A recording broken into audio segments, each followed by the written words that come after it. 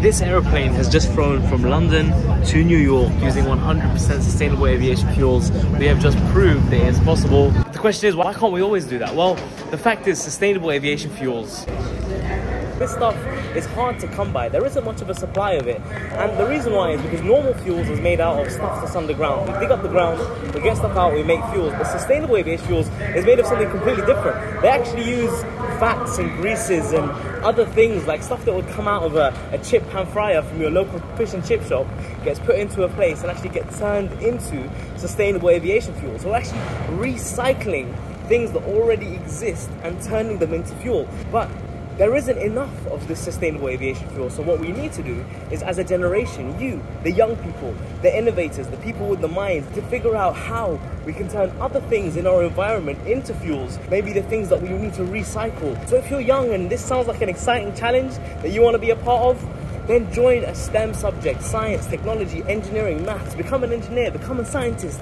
be a part of the solution. And then we can all be arriving to these destinations one day on 100% sustainable aviation fuel flights, because your mind was put to work in the right reasons.